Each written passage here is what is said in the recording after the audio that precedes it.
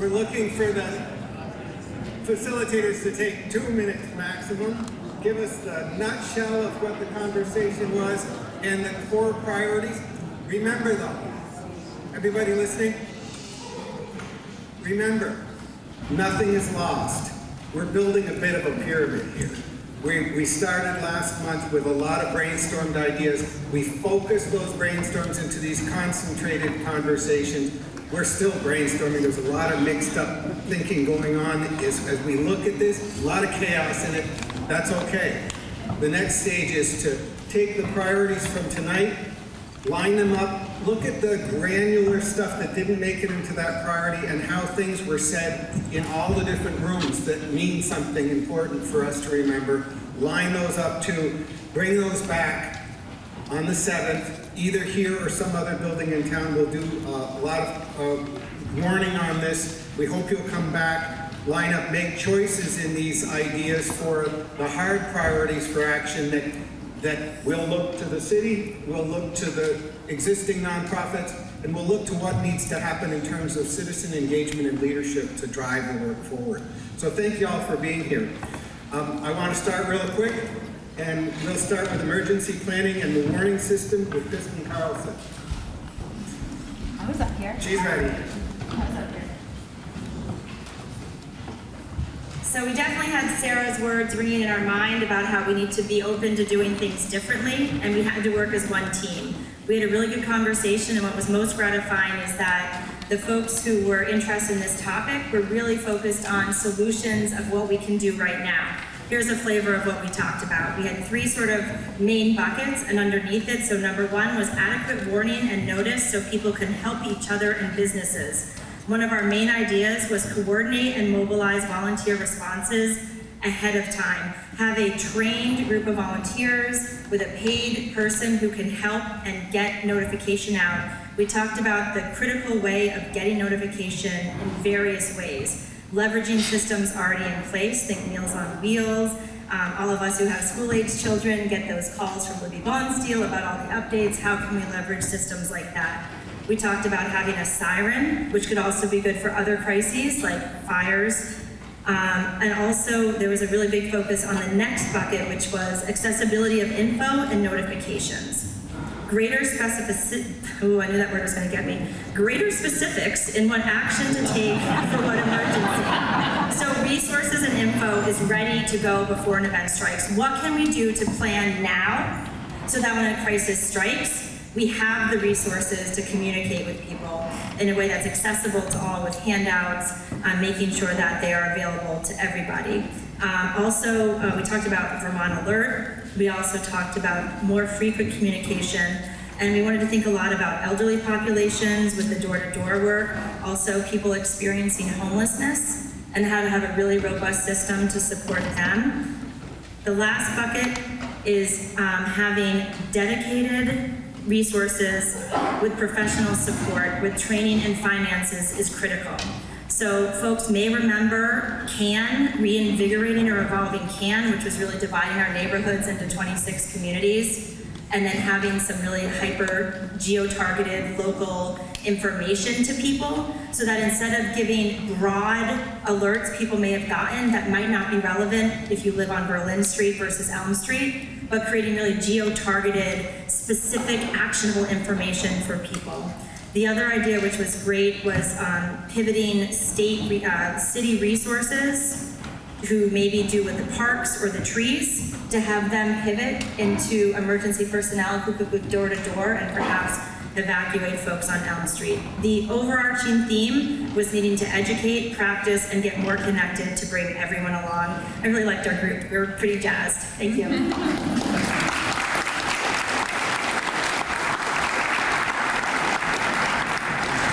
They were quite wordy, though.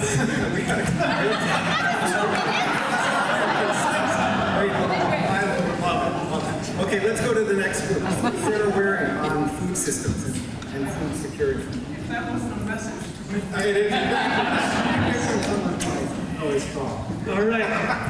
So I had a chance to facilitate the group on food systems and food security. We came up with a few ideas to bring to all of you this evening. The first is a short-term idea. to put a Montpelier liaison on the Farm to Plate Steering Committee to incorporate longer-term food resilience and feeding ourselves into our local city planning processes.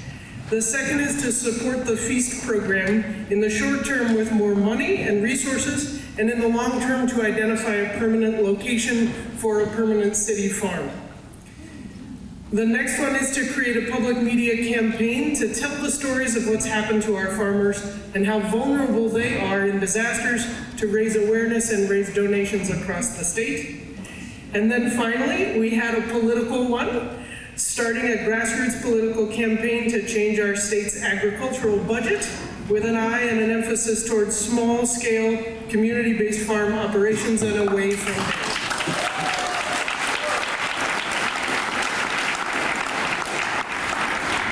Now on leadership for recovery and resilience, Ben Doyle.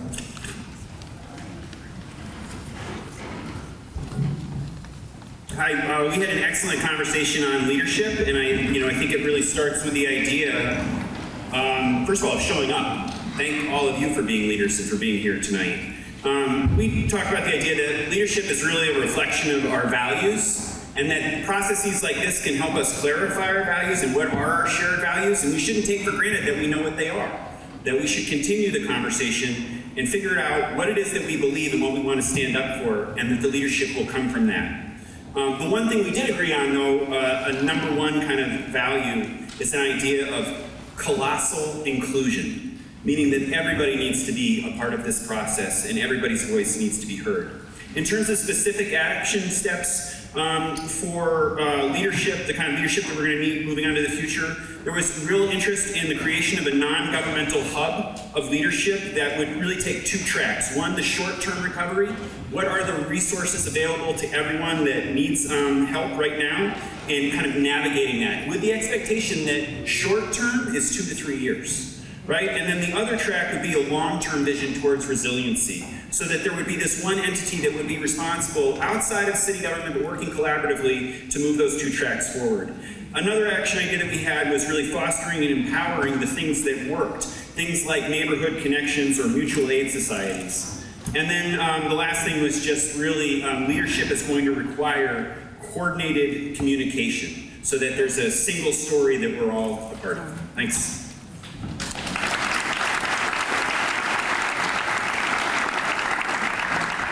Supporting public health and well-being, Joe Romano.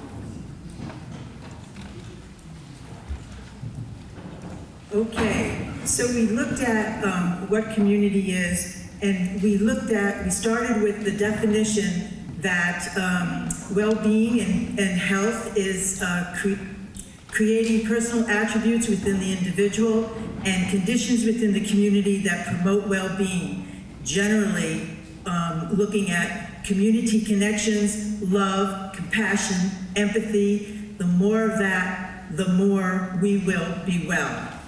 We came up with 3 priorities. One was housing.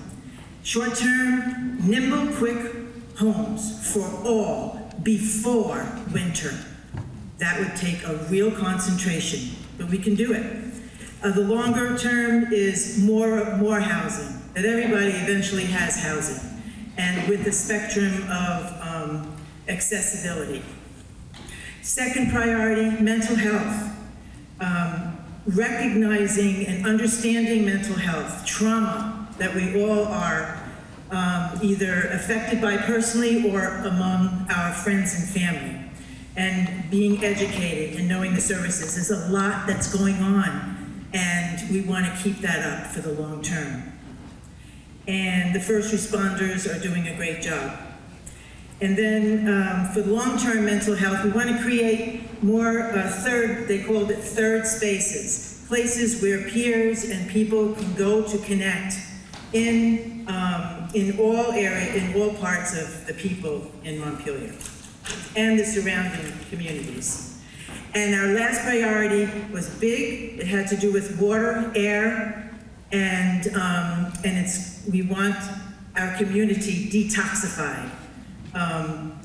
Cleaning, the short term is cleaning, testing, becoming aware as a community and individuals on how to do things, not just I do one way, you do the other, but that there's a standard. And the long term is that we work with the Department of Health to set up clear goals and standards for testing our buildings, our homes, and our streets. That's it.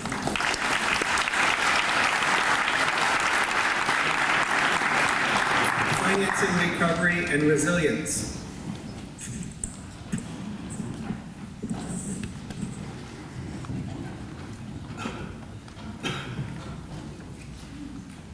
Well, thank you, Paul, and good evening, everyone. In our group, we talked a lot about some specific ideas on how to bring financing to the challenges that we're going to face, but ultimately we came up with sort of two broad areas of consensus. One was on simply quantifying the cost of the flooding, and I think of that, or we thought of that in both the recovery aspect, which was more immediate, and then the resiliency aspect of it, which was more long-term. And you know, obviously some of that work is being done at the state level, but thinking about how can that work be done at the local level and coming up with a big dollar amount in terms of the quantification, we think will help mobilize efforts to achieve, you know, that big audacious goal that potentially we establish for ourselves. So both that recovery and that resiliency, understanding that one is much quicker than the other, but that both are important to quantify and to respond to. And then on the financing side, thinking about opportunities for advocacy, both at the federal level, for more funds for the state and for the city, thinking of advocacy with FEMA so that there's more flexibility in the way that federal disaster monies can be used both for cities but also for individuals. And then advocacy for the state level as well, that funds that have already been allocated for certain projects or certain programs potentially be reallocated to flood recovery and flood resilience. And then the potential for additional revenues, whether through some sort of financing mechanism like bonding or other revenues that have come in to the state, thinking about state level addition as well. So those were the big broad themes of our discussion.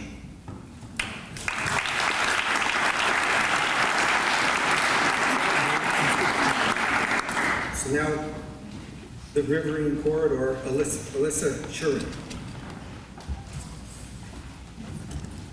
Okay, so our conversation was very broad, very much like our watershed, I would say. It ranged from understanding the data, what we should expect from the future with rainfall and climate change, to where our floodplains are, what that means for flooding, to other models from wet areas like the Netherlands and learning from those models, to living with the river and looking at natural options related to giving the river some more room to move around. So that the water would be absorbed, to taking a regional approach to looking at the watershed. And we talked about engineering options as well, related to removing or adding dams or other engineering structures. We talked about economic incentives and giving folks incentives to create areas where perhaps on farms where the water would be able to be used to seep into the ground, and leaving those spaces open and undeveloped or untouched. And we talked about looking at considering how to fund the actions we need to take, which will take short-term and long-term planning. But our top priority that we kept coming back to was how do we slow the river down, and looking at short and long-term ways of doing that, from wetlands to plantings to buyouts to removing concrete to being very strategic about the most important short-term and long-term options to do that.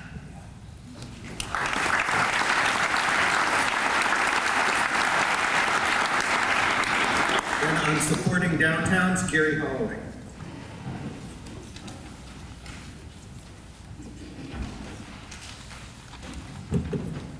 Hey everyone. So we talked about a lot of things in supporting downtowns. There's a lot of things we need to do today, and there's a lot of things we need to do over the next several years. We tried to kind of prioritize the short term. And the short term is a little different than the way Ben defined it. Our short term is really now. You know, the next few weeks, the next few months, and what we need to do, and then the longer term, which is going to take, you know, obviously more time. The priorities the group came up with were looking at organizational structures to add capacity, like hired staff, and harnessing all the volunteer power that we have in the community and where it's needed now. So trying to look at that structure and organizations like Montpelier Live and try to figure out how to best put that staffing and volunteer spirit into place. The other short-term priority is organizing events and promotions in the downtown. It's kind of like there's a lot of ideas around this, from art projects to Oktoberfest to just celebrating our downtown once again, even though we're not fully open. So as we're going through this, this phase from where we're at right now, to start to bring people back downtown and celebrate through music and events on the street. The longer-term priorities are looking at kind of the built environment and hardening buildings, elevating, mitigation, and adaptation of the built environment and buildings downtown. And then finally, long-term priority is finding and advocating for more grant funding for downtown in general, which is inclusive of businesses and property owners and whatnot, recognizing that loans was loud and clear that was not going to be a solution for many of our business owners, that they needed much more funding, and so to kind of look into and investigate ways that we can provide additional funding so they don't have such a burden loan. That's it.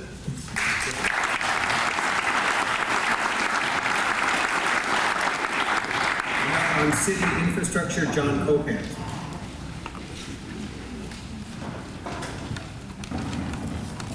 Thank you.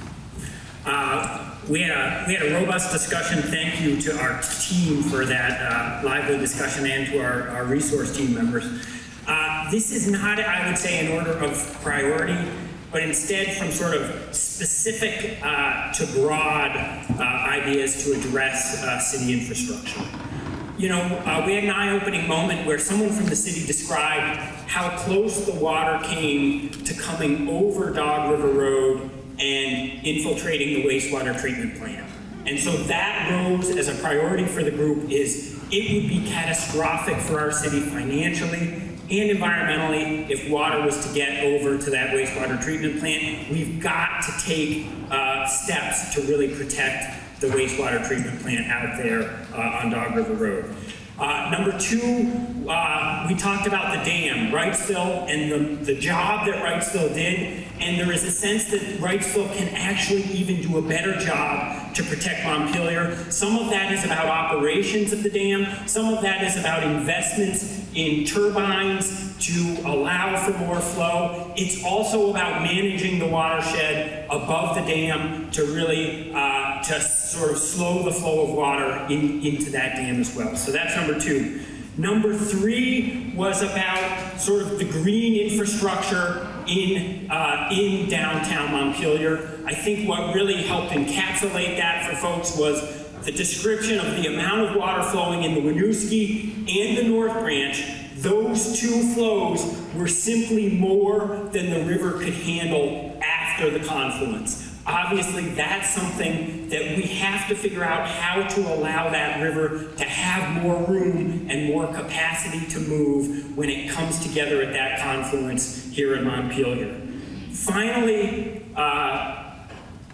we talked about re-envisioning our downtown, rethinking our downtown. There was some reference to the conversation we had maybe 6 or 7 years ago, the net zero competition, and those visions for our city. We need to pull those plans back and have that kind of conversation about re-envisioning Montpelier. And then finally, and I know some of these overlap with some of the other conversations tonight, but governance really came up as a topic and was prioritized.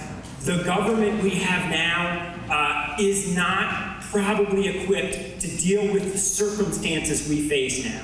So we need an agile governance that can adapt, and it's probably not just about the city of Montpelier. That's about working across city lines. It's about working as a region and working with the state to really adapt to new circumstances. So, thank you.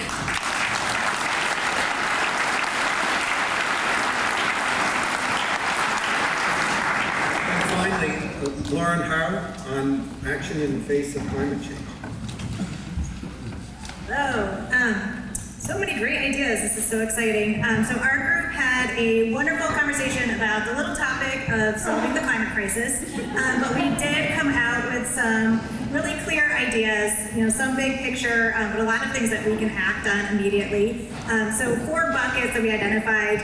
One, we talked about the city declaring a climate emergency. We thought this could be an organizing and education tool, and also could be a place where we come together to identify urgent steps that the city could take and that the city could advocate that the state could take, things like holding fossil fuel companies accountable for paying for the cleanup. We also talked about potentially creating a community carbon footprint assessment, a tool that we could build together as a community that would again be a way to educate and engage people and help us track progress and give everybody a stake and a way to participate in our climate action. And then we talked about our 2 biggest sources of carbon pollution in Vermont, which are transportation and our heating sector. And in transportation, we talked about some really immediate things we could take, like painting our streets to make them more bike and pedestrian friendly, up to state advocacy for improving our public transit system. So we have a suite of ideas there. And then finally, we were talking about how do we help people transition to non-fossil fuel heating systems, especially people rebuilding now, incentive programs, education, regulations, expanding district heat. So, how can we immediately be helping people rebuild and then also helping people longer term transition out of fossil fuel heating? Thanks.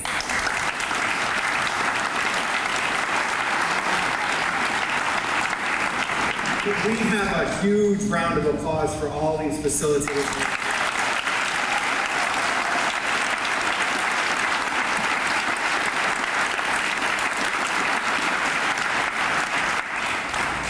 So this work isn't going to be done tomorrow. Someone took my sheet. John.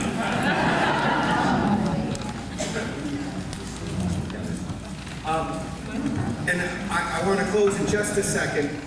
I want everyone to be thinking towards the 7th, but first I want to give Marek Zayans the opportunity to speak for just a second about what's going on with volunteers.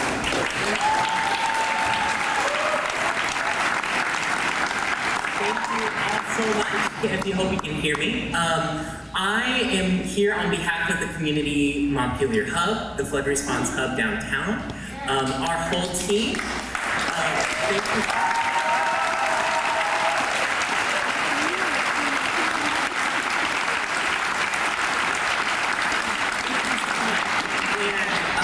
One of the things that I want to do up here is thank you and ask for your help. So, on behalf of everyone at the Hub, I don't have enough time to thank everyone. Thank you for all you did. We were just sending you places. You did it. Thank you very much. And we need your help. We're still here. We've been there every day since the flood happened, and we're still open. And we're looking for guidance on what we can do in the future to help in that long-term recovery. Let us know what we can do. We're there at 12 Main Street, and we're also online. We have a new resource for communication, montpelierhub.com. You can volunteer there, you can request help, you let us know what you need and how we can do it. We've got so much energy, we've created something beautiful. Let's keep it going together. Thanks.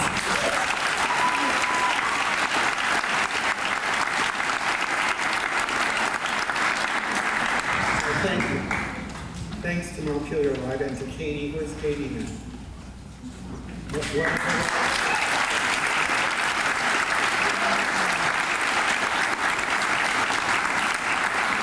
Thank the Montpelier Foundation, the City of Montpelier for hosting this community dialogue. Sergeant at Arms, Speaker of the House, Pro Tem, all of them were behind this and gave us the building. Orca for their tech support. Where's Chris? Thank you.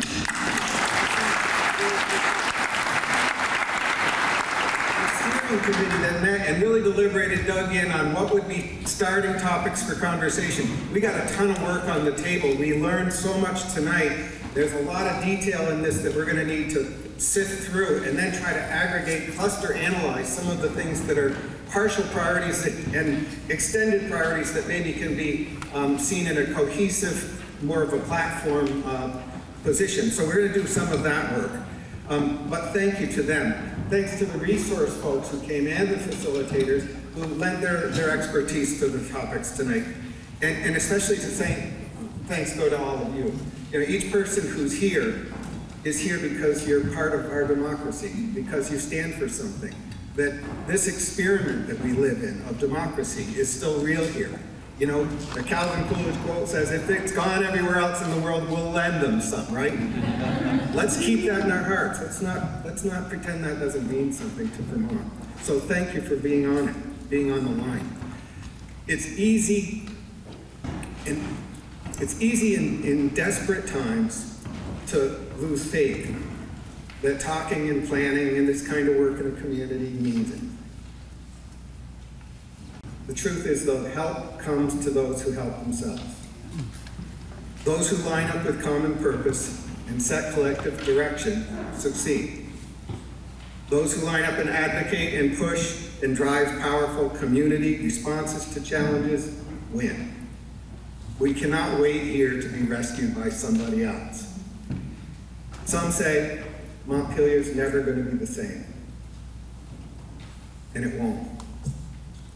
Let's recognize that many people are suffering right now in our community because of that truth. But we also need to know that we're going to build back better.